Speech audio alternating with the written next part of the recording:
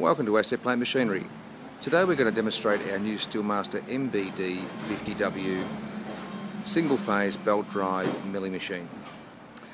This particular model comes standard with a 3-axis digital readouts, 240 volt operation, and as you can see, a very sturdy wide cast T-slotted table.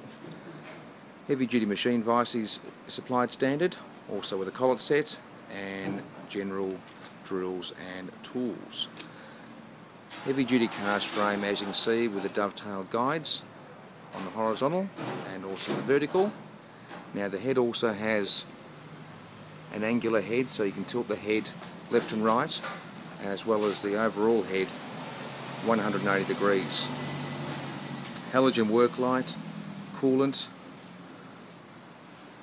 speed range from 220 to 2400, and as I said, it's all the speeds are changed by the belt drive head, which has the adjustment handle at the rear.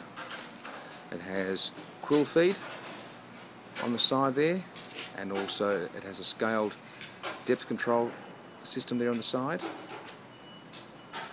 Power feed along the table with cut-offs, splash tray, and overall very good value and fantastic for the home workshop and automotive customer.